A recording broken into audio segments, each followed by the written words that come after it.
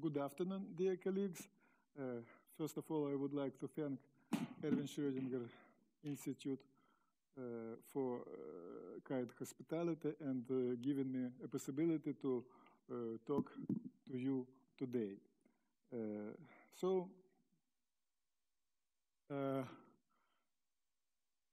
I shall talk about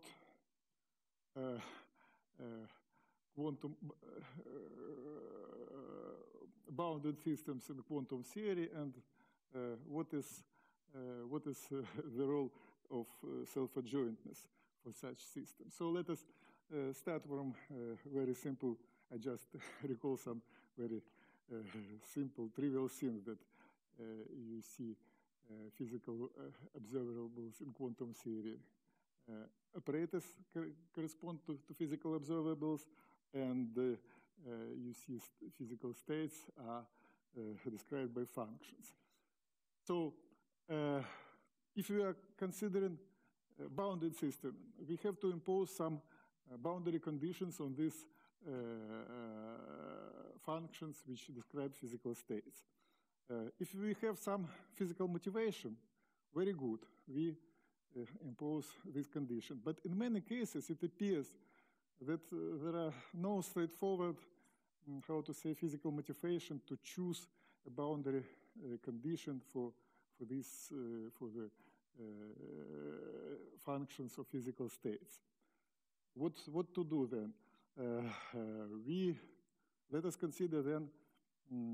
Let us confine ourselves, restrict ourselves to the stable systems. Yes, if we are considering stable systems, then matrix elements of some operators over the states have to be real. Yes, and certainly you remember that separately functions of states and operators, they have no physical meaning. Only the matrix elements of operators between states, yes, among states, have some physical meaning. And if we are considering stable systems, then some matrix elements are real. For instance, energy levels are real. And then the question is very general. Can this requirement of stability help us with the choice of boundary conditions for the states? So then what can be the situation? This requirement of stability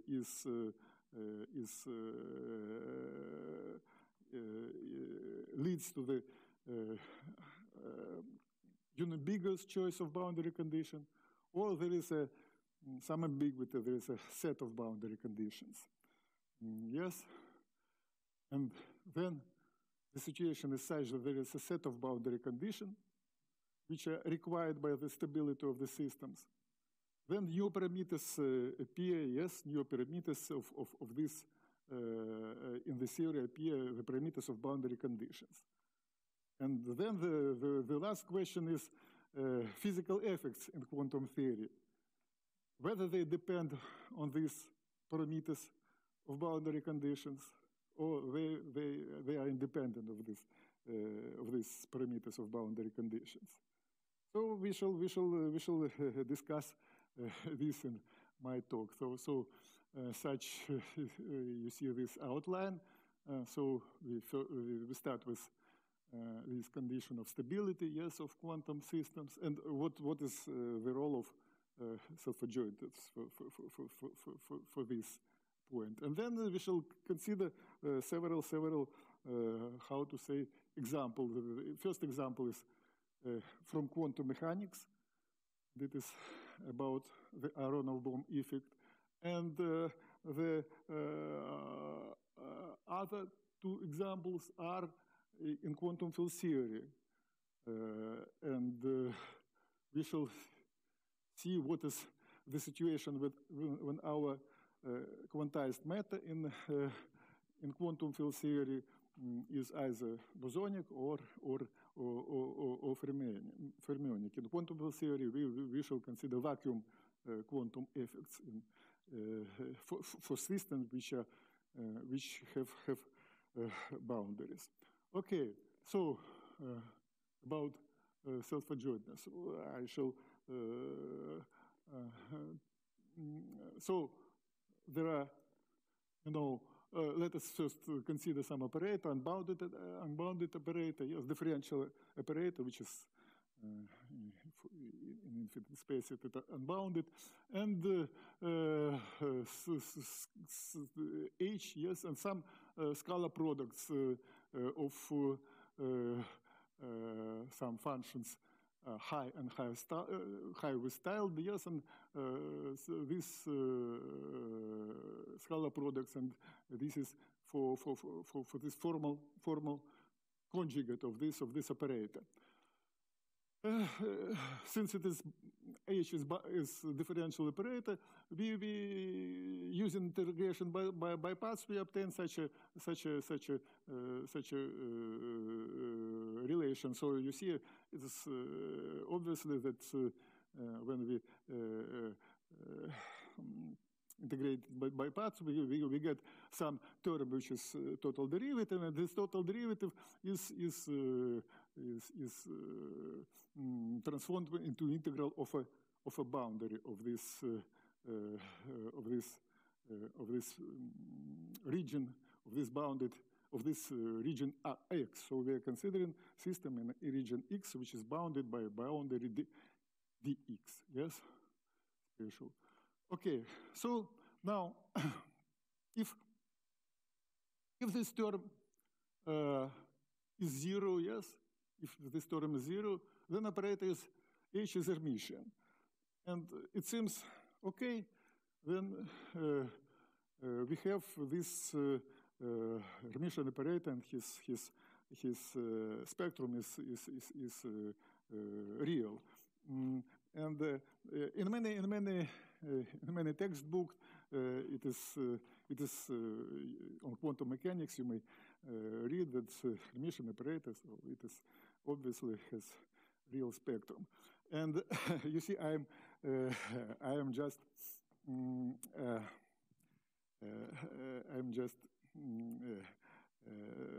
recalling some, very great playwright, Jean-Baptiste Molière. Yes, his play, his play, yes, is called Le Bourgeois Gentilhomme. So a burgher, yes, a bourgeois who became rich, he invites teacher to teach him aristocratic manner, and he says, "You must teach me to speak in prose." And he was very amazed that it appeared that he speaks in prose. So these authors who are speaking about Hermitian operator, which obviously has real spectrum, they are, in reality, they are speaking about self-adjoint operator. And so in mathematics, it is more, how to say, more exact statements. So they use terminology symmetric operators. So symmetric operators, and it is this operator. It is symmetric operator. And what is so you certainly can make this term vanishing very simple. Set of function high, for example, they are vanishing on the boundary, but function high will still, they need not to vanish. They have to be just for instance, finite. Yes, and that is enough for operator to be symmetric. But this operator, symmetrical, as physicists have say, maybe Hermitian, it is not. It doesn't have a real spectrum, and it is very, how to say, curious examples when operator which is formally coincides with each conjugate, for example, second order operator with real coefficient, so its conjugate is the same. But its spectrum is not real. It is so the really non-trivial problem is to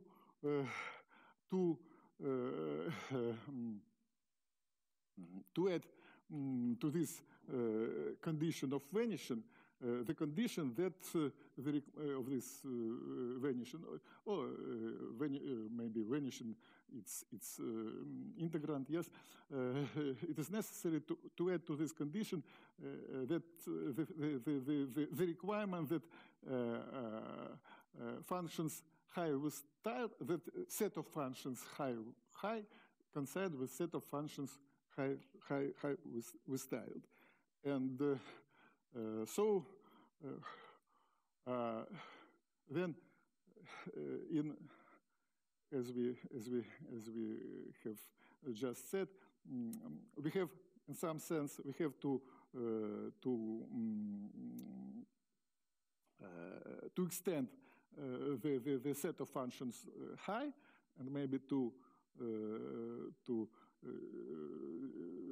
diminish the set of functions high over style in order that this set of functions coincide. So set of functions of high.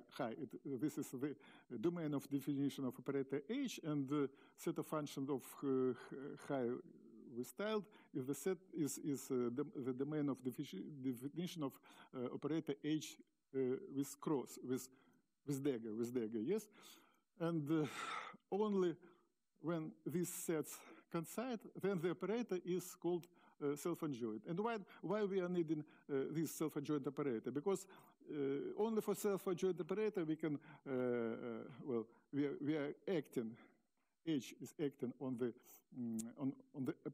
function of its domain of definition on high, and after its action, we obtain the function again from the domain of definition of H. So H can be acting 2 times, and we can consider a function of H. And in quantum mechanics, we are dealing with functions of operators, yes, and with exponential, with evolution operator, with resolvent, and other function. So this is condition for the operator to be self-adjoint. And as I said, this is non-trivial task. This is non-trivial task, and the answer is given by very von Neumann theory of deficiency indices. And so I shall be very brief. Two non-negative integer are introduced, yes, n and n strich. And if they coincide and they are 0, then this initially symmetric operator, it appears to be already self-adjoint, so it is called essentially self-adjoint. Then the second situation, when they are not 0 but coincide, then there is a possibility of self-adjoint extension. And the number of self-adjoint extension parameters is n squared. And at last, when these integers do not coincide, there is no self-adjoint extension, and the operator H its spectrum, how to say, remains to be complex. It cannot be self-adjoint extension. These integers are just just correspond to the number of solution for operator H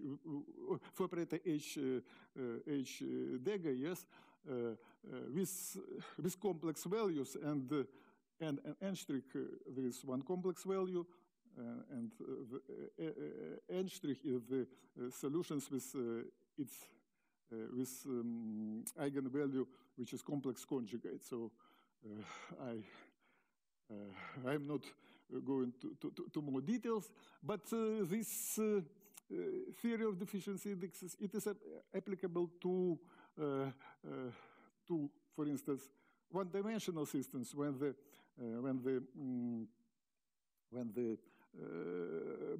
boundary is points, yes, or multidimensional systems when the boundary is not a boundary, but an excised point, excluded point, with excluded point. But you can say that these are toy models, but nevertheless, this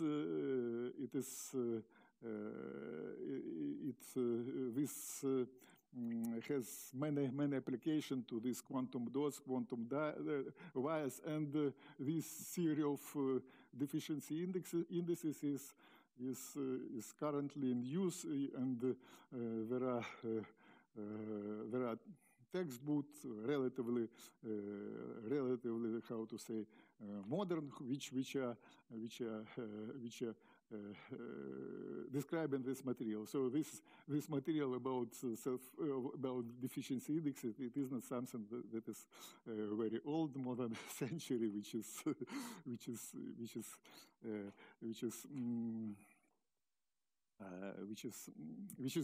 of no use now. It is used in recent investigation. But our interest will be nevertheless in the systems with real boundaries, with extended boundaries, not excluded points, but extended boundaries. And what is then situation? And just an illustration, simple illustration, Dirac fermions in 2+1 dimensional space-time. So again, we take here this Dirac Hamiltonian in 2 dimensions, yes, and scalar products, and this boundary term, it has such a form. And as a boundary, let us take half space, yes? Half space, this is our bounded space, x more than 0, and boundary is x equals 0, yes? And what we get here, so we have to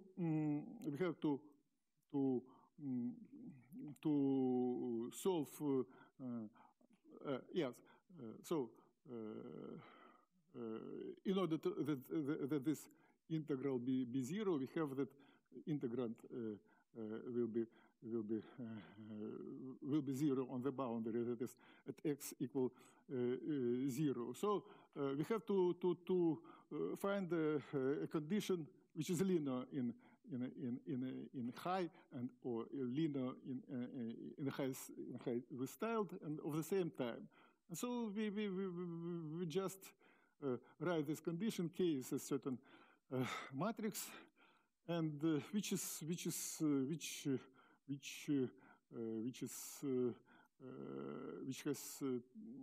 to require such a condition. K squared just times times k, we get k and k squared. K squared is 0, k squared is 1, and k is anti-commuting with appropriate component of which is normal to the boundary.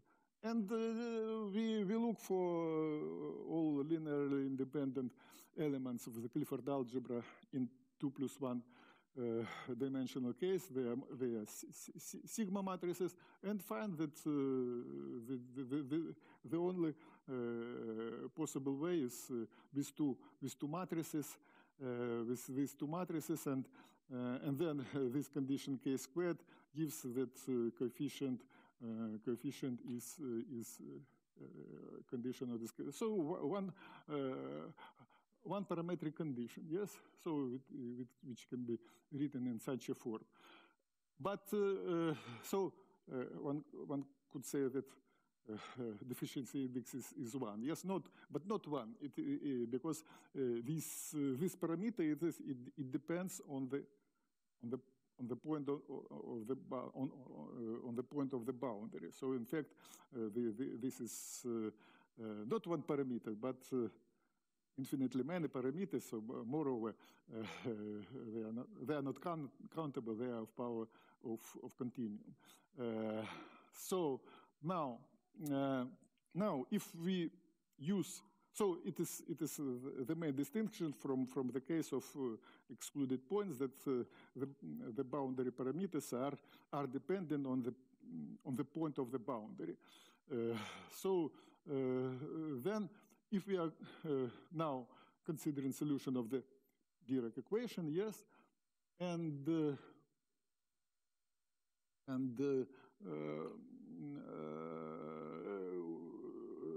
impose this condition on the solution of Dirac equation, we see that it is the meaning of the self-adjointness is that it is the boundary is impenetrable. Normal component of the current of matter, yes, is vanishing on the boundary. What? Okay, I have. Okay, yes. It's impenetrability of the boundary. Well, now more maybe. Let us consider another example, which is also the 2 plus 1 dimensional Dirac theory has many applications, but it has much more many applications. Well, first, non-relativistic quantum mechanical Hamiltonian, yes. And even we can consider it in many in arbitrary dimensional space-time, yes, and even in this space-time, in space, yes, because as to time dependence, it is static or ultrastatic, and even ultrastatic. Now, the space can be curved. It is certainly not relevant to quantum mechanics, but it will be relevant for quantum theory, for bosonic systems, with in multidimensional space with arbitrary curved space. Spatial region can be curved and multidimensional. So here we have here this. So we are considering such space with connected boundary. Yes, the omega I choose the omega. Yes, connected. So one component boundary. So then this condition is so this is condition. Yes. So here the problem of self-adjoint extension of the Laplace-Beltrami operator, if you like, yes, because all other terms they have no they're without problem, yes. So this is boundary term, yes. Now, if the boundary one component, what we again we have to solve this condition as a condition for linear in high, and the same form linear in high with tilde. We just introduce such a combination, yes, and rewrite this condition is rewritten in such a form, yes, and which is obviously can be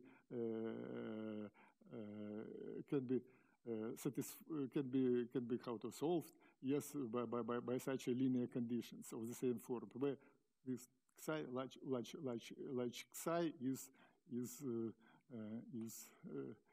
subject to this condition. And in such a parameterization, we get, how to say again, one-dimensional, yes, one-parametric family of self-adjoint extension, but with parameters certainly dependent on the point on this boundary, the omega. And this is nothing more than this Robin boundary condition. So the Robin boundary condition is with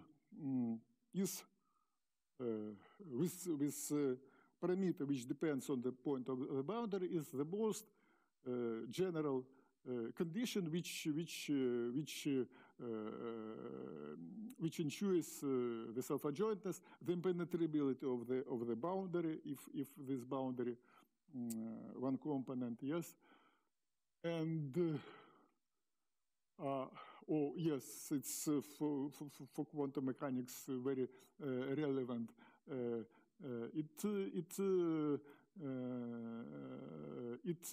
This condition, how to say, ensures the conservation of the probability of probability current. Yes, so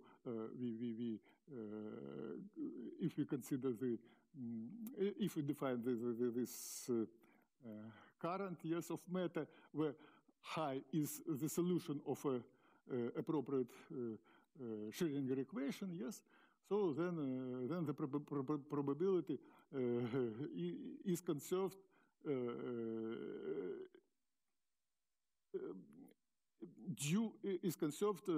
as a consequence of this most general boundary condition. So this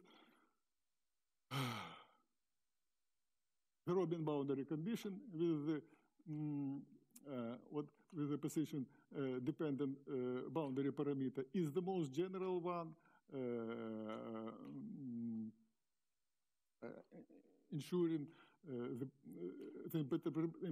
impenetrability of the boundary and the conservation of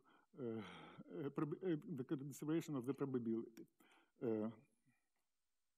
Okay, now we have passed through first point, and now let us apply this to quantum mechanical systems. So let us consider a system not with a outer boundary, because then the operator of energy will be, how to say, basically there will be no continuum path, but instead the bounded systems where boundary is excluding some region, and it is in the infinite space with some boundary which is excluding some inner, in some sense, region. And in this inner region, let us put magnetic field. So this region with the flux, yes, this magnetic flux, yes, and this is total flux of this excluded in this excluded region. And we are considering, for instance, the quantum mechanics electron, which lives outside this excluded region, which cannot penetrate into the region of the magnetic field. You immediately say, this is Aharonov-Bohm effect, yes?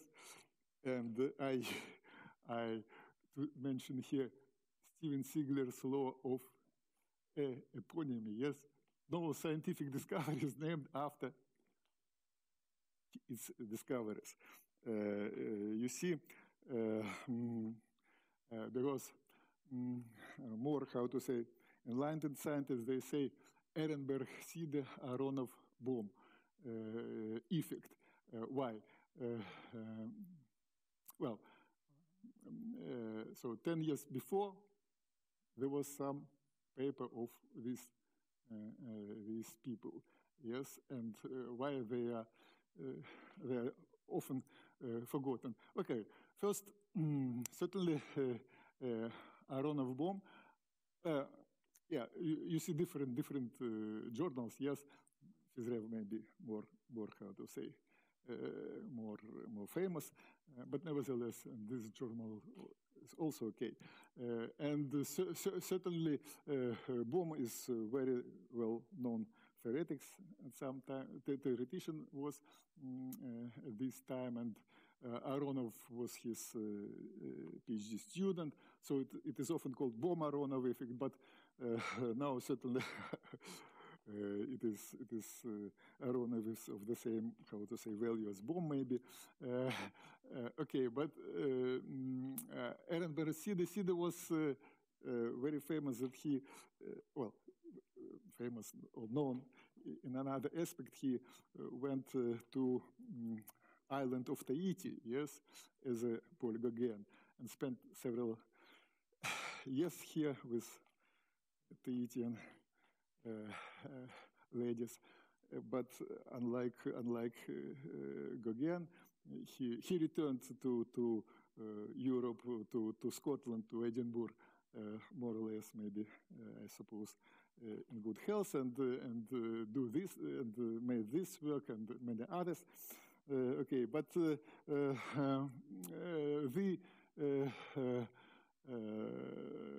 what part was contained in the work of Aronov Bohm, which was not contained in this work? There was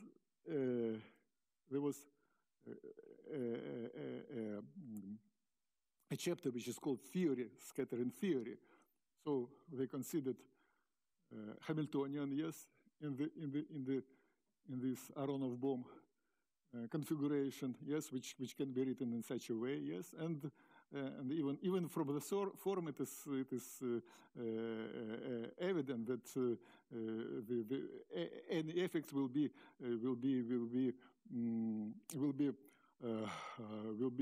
periodic in the value of flux with the period London flux quantum, and they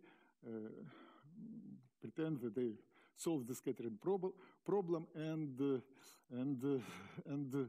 obtained the scattering cross section, the differential scattering cross section for electron wave, which falls on an impenetrable this flux and scatters.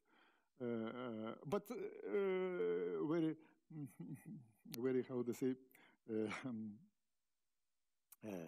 ridiculously or very prominently, they had differential cross section. They did not propose for experimentalists this cross section. Instead, they proposed two-slit interference experiment. And namely, this experiment was proposed 10 years before by Ehrenberg and Side. So this picture is the same in the work of Ehrenberg, Side and Aronov Bohm. So wave nature of electron. It is famous experiment of Davison and Germer, and they got the Nobel Prize for it. Two-slit electron ray monochromatic wave, yes, is splitted and then directed on a screen, and there is a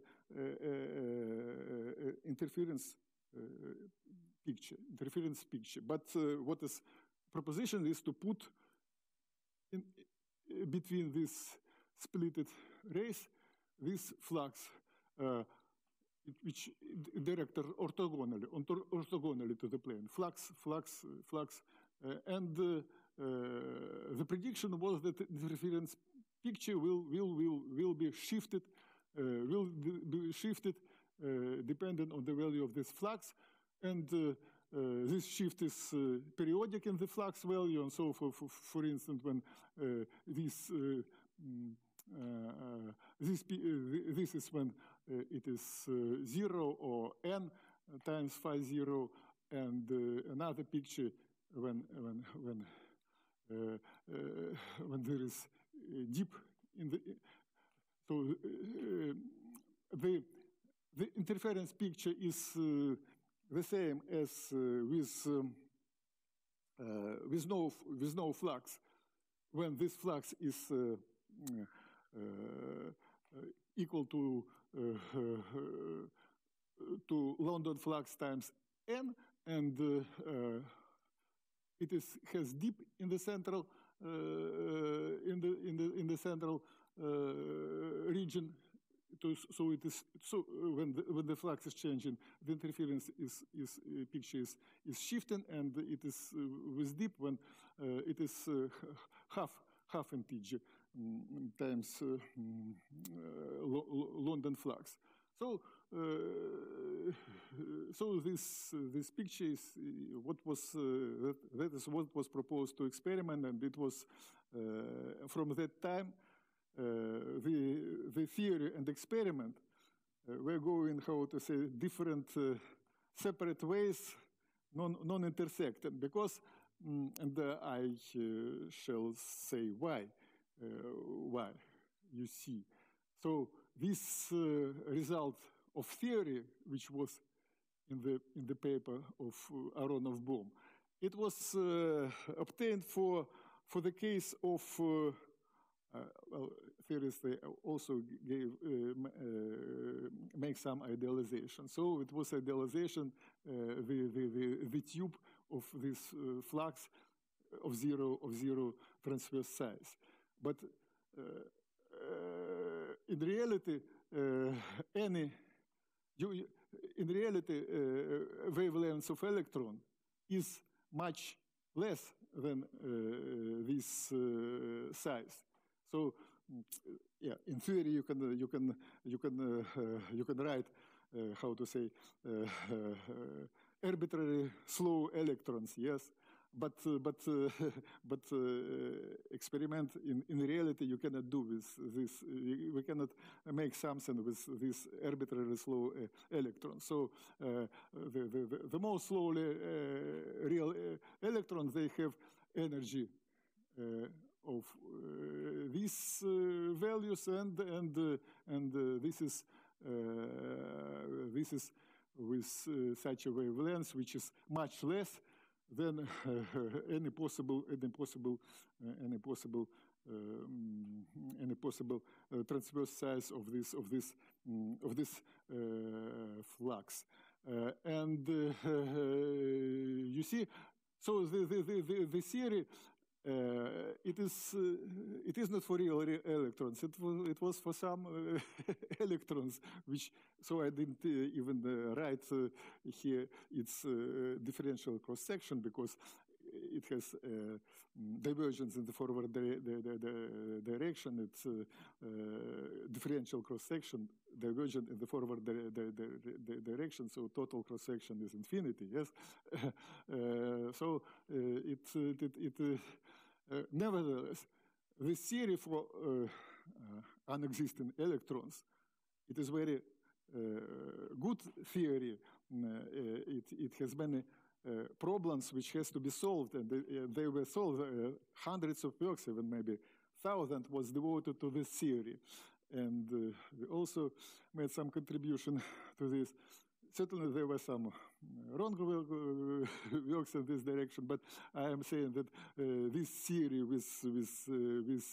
it is how to say, it is some from theoretical point of view, it is some how to say achievement, large achievement. But this achievement has no relation to real physics. Yes, and so immediately after this work of Aronov-Bohm, the first experiment was done on the interference. Yes, so some copper, yes, cuprum wire was magnetized, as was on the previous, yes, and these chambers, how to say, chambers detected this change of interference pattern due to the flux and periodic in the value of the flux. But then there was critics that this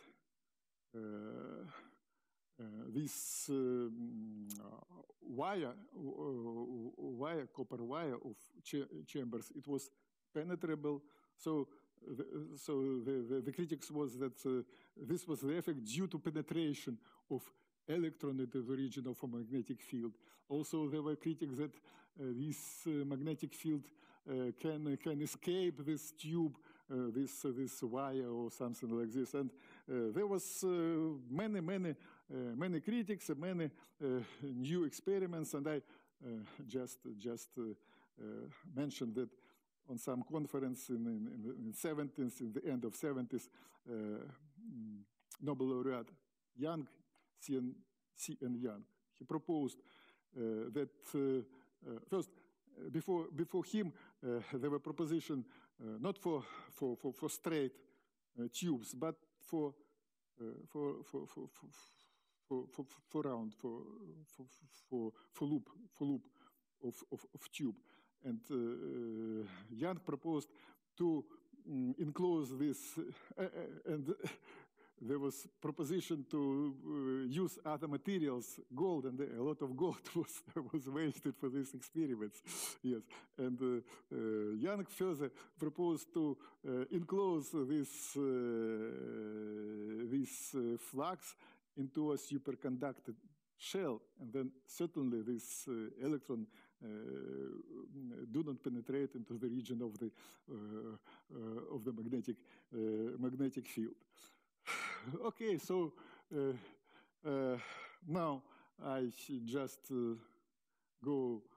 So it is necessary to consider in this real limit when the wavelengths of charged particle, of electron or any charged particles is much less than the transverse size of the tube. And this was done in our works, and I just try to say you about the results. So very generally. So certainly asymptotics mainly in this limit when the transverse size is much larger than the wavelengths. Here it is written P. Wavelength is P inverse P with H also, and there are certain terms, yes, in this asymptotics, yes. First, asymptotics at large air from the tube, yes, and second, in this limit when this quantity is small, yes, and this is done for general this condition, Robin condition with dependent, which is with parameter dependent on the boundary, and there are several, how to say, terms. Some of them are smaller, which is denoted by F3, but which are relevant, which are relevant if we are which are relevant here. This is F0. This is term which was considered by Aronov and Beaumont, which is irrelevant in this limit, but which are relevant if F1 and F2. And what is first that their interference is zero. So the cross section is just a sum of absolute value squared of one term and another term. And you say, where is dependence on the boundary parameter? It was in the amplitude, but as a phase factor. So in this both and this and appropriately in this, it disappeared. And so what is left after all? There are some formulas, and well, I can explain it at more length, but better to show just what these formulas when they are plotted. So this is what comes from if1. So it is if1 squared modulo squared absolute value squared. So it has it is concentrated in the forward direction, while F2 is concentrated outside of the forward direction. So you see here it is in the forward direction in a very narrow region, where the if2 is vanishing. Okay, F2. This is F2 now, but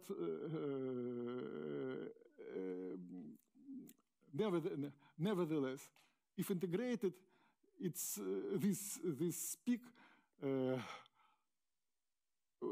due to its strong peak, gives, when integrated, of the whole angular range. It gives the same contribution as this second, which is out of the forward region. And what is the picture when? First, this was the picture which corresponds to okay, zero flux, or flux times n. Yes, and now when flux is shifting, you see this peak is shifted. When the flux is different from zero, the peak is shifted, and at last it is symmetric with a dip at the value of the flux equal half of the London flux value. And okay, I have to say, okay, let us look at another way. Yes, so this is contribution of the second, yes, of the second differential cross section, and this is for even n. There is in the forward direction a strong peak, and at odd n, the peak is absent in the forward direction, but there are two peaks which are much smaller, which are symmetric to the forward direction. And now this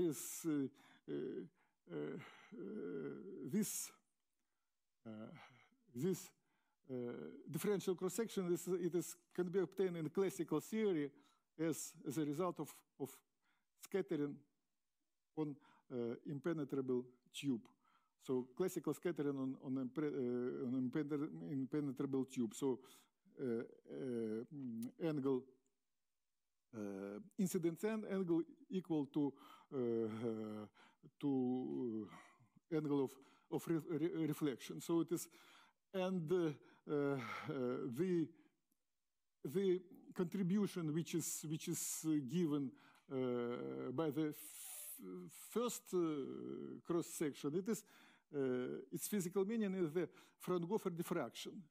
So in a light optics, yeah, there are effects which can be described by ray optics, yes, by geometric optics, and there are wave there are effects which are by wave optics, and this very known, very prominent effect of diffraction. And this is what is called electron optics, yes?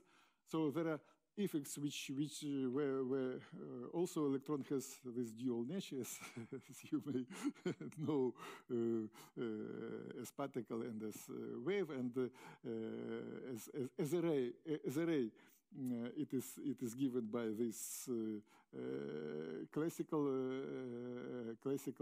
scattering on a tube, which is independent of the flux, and there is a diffraction, Fraunhofer diffraction, that is diffraction in parallel rings. And mainly this diffraction is dependent on the enclosed this magnetic flux. So it's as it real. And moreover, in one of the papers, we considered penetrable tube, for instance. Yes, penetrable tube. When this certainly the configuration and the configuration of the magnetic field in the tube is taken as a uniform. Yes, as a uniform, and we see that the penetration into tube, it does not change the picture of Fraunhofer diffraction. You see, when the electron penetrates into the tube, then it is shifted. It is shifted classically. Yes, it is shifted. It is shifted classically. Yes, on one side. Yes. It is shifted. Another sign of magnetic field. It will this region will be in another side, but it is shifted from the screen. So all these how to say efforts to isolate magnetic tube from the electron, they were meaningless because either electron penetrate, either electron does not penetrate. The picture, the interference pattern is the same, and it is curious that these experimentalists for many decades, no one of them put a question. Okay, this first experiment of Chambers was bad. The electron penetrated into the region of magnetic field. We have made the experiment much better, but the interference pattern is the same. And only this theory, how to say, explains this fact. Okay, so let us finish with quantum mechanics. Certainly. You may ask where. I have told about this. Where this dependence on the boundary parameter? It was as a phase factor, and it is disappeared in this expression for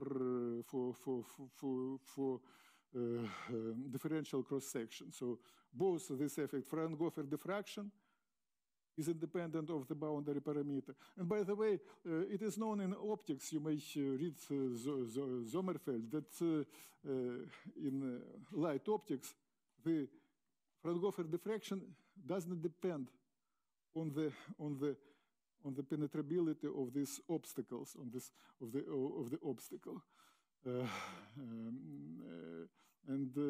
But in light optics, there are no possibility for Aronoff-Bohn's effect. Only in electron optics it appears, because there is a magnetic field which can how to say influence this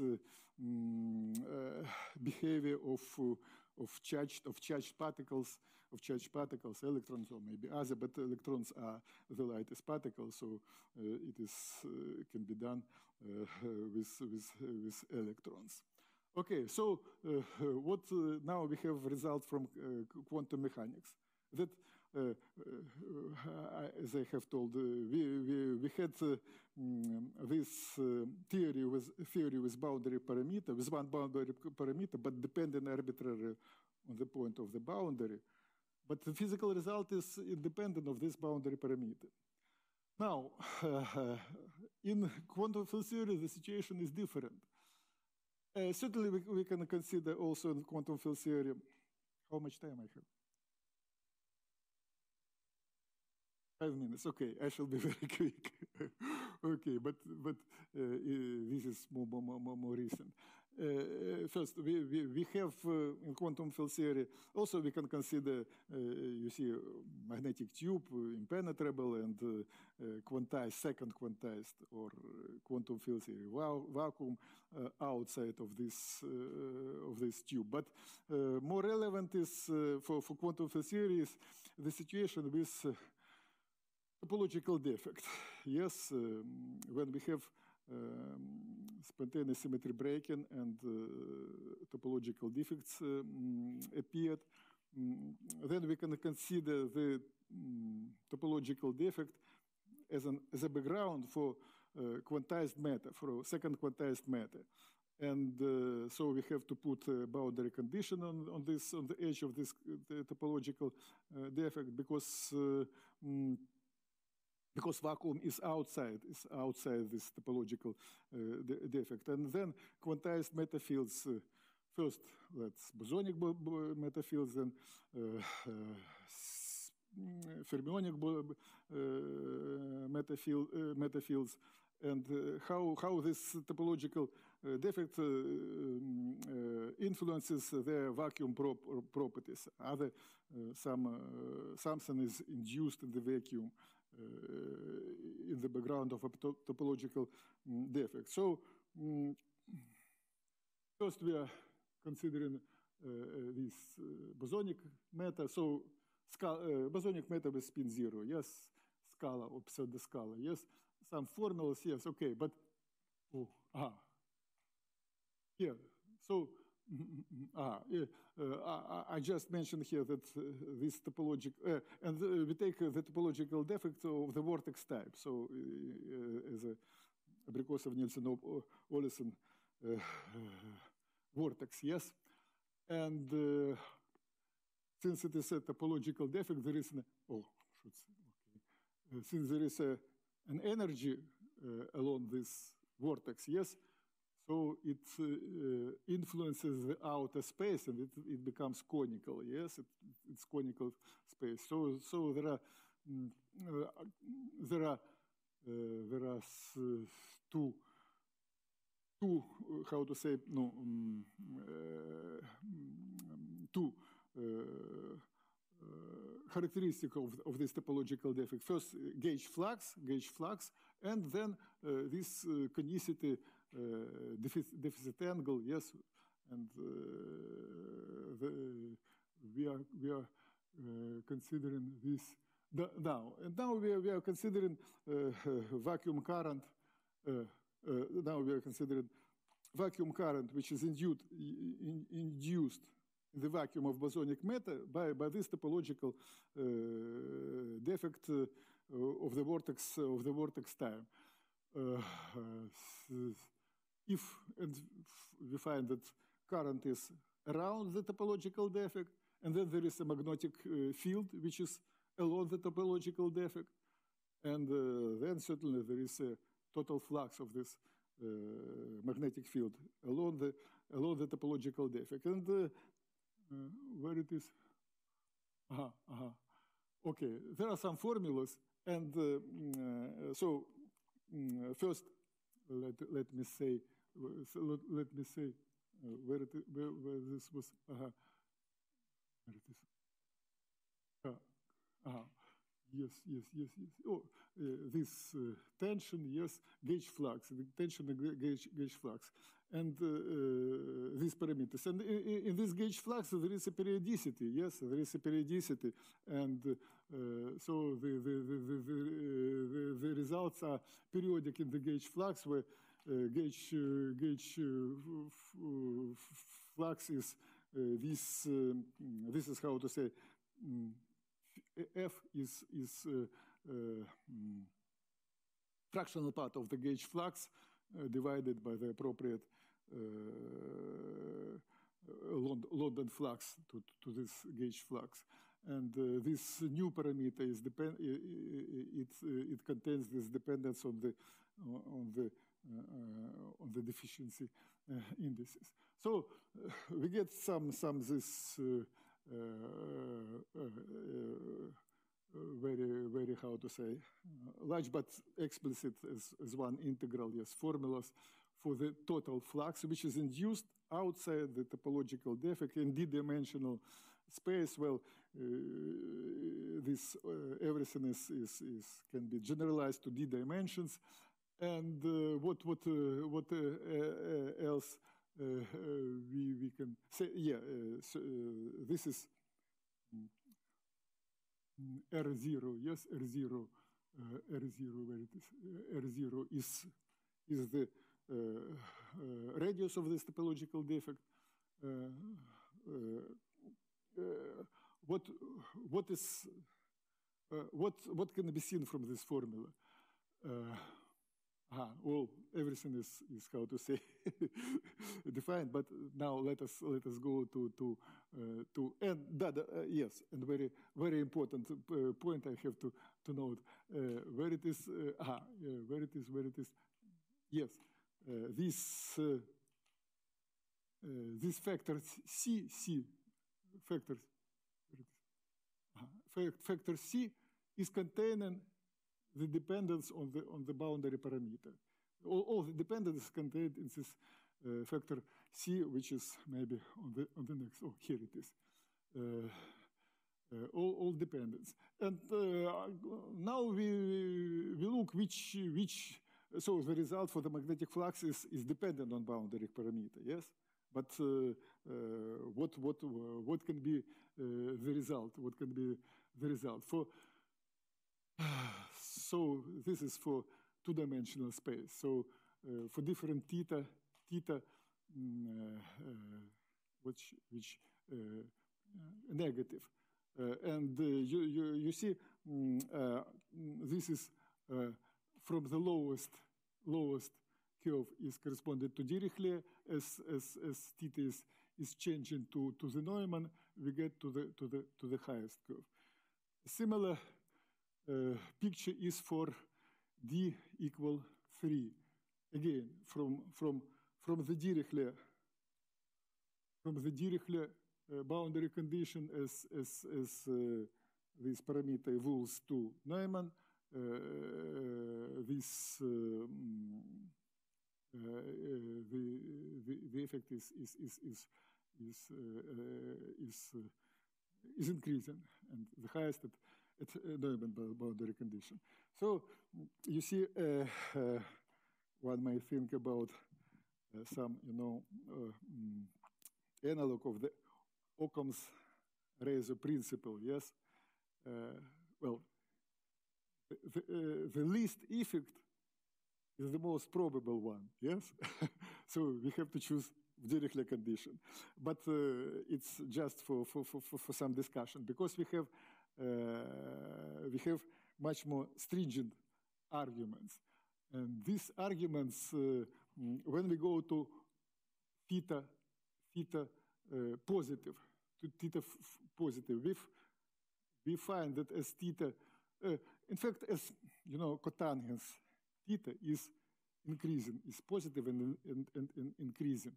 We get these peaks, infinite peaks. And again, when you see theta cotangents theta increasing, we have more these infinite peaks, yes? More increasing, we have more positive, more infinite peaks. It is dependent of the flux of here it is dimensionless induced vacuum flux from which is dimensionless combination as a function of m times R0. R0 is the radius of this vortex, and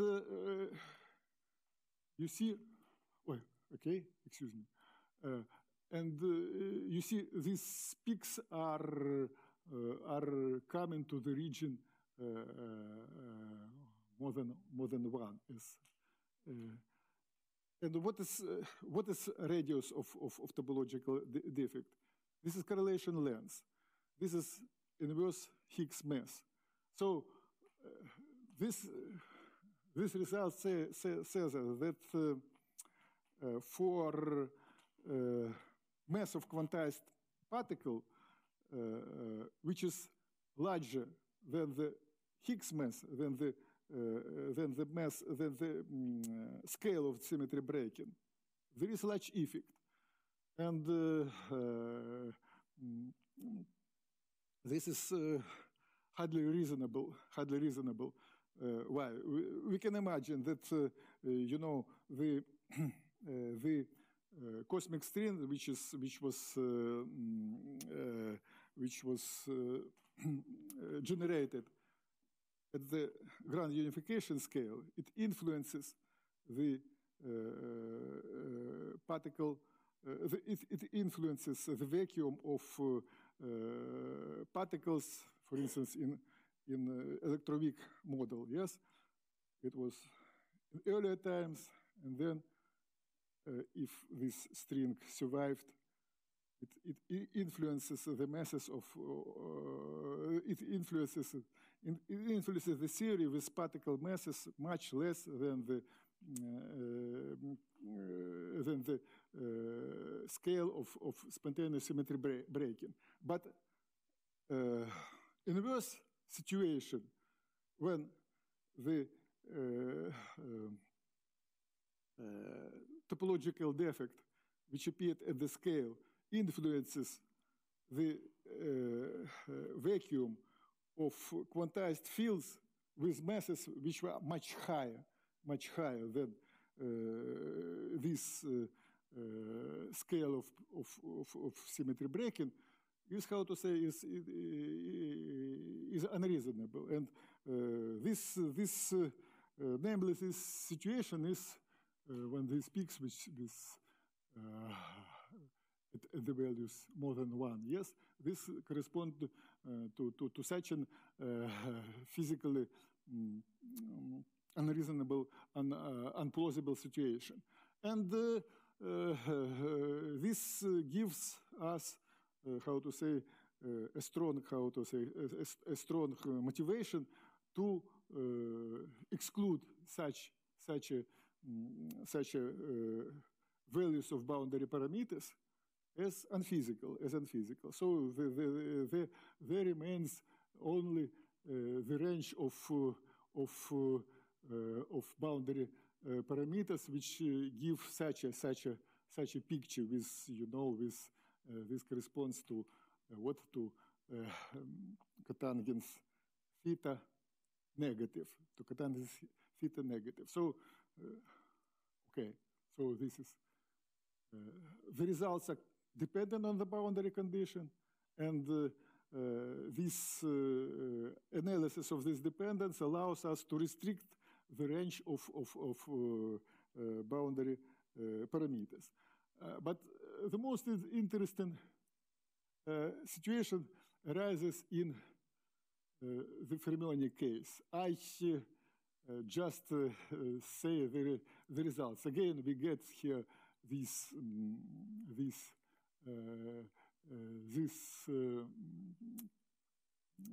general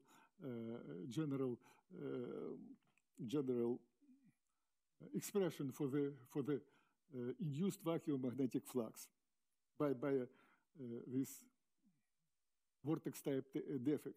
But even this, there are some discussion about CP and CPT invariances, but you see, the only condition of finiteness of this induced vacuum magnetic flux excludes all other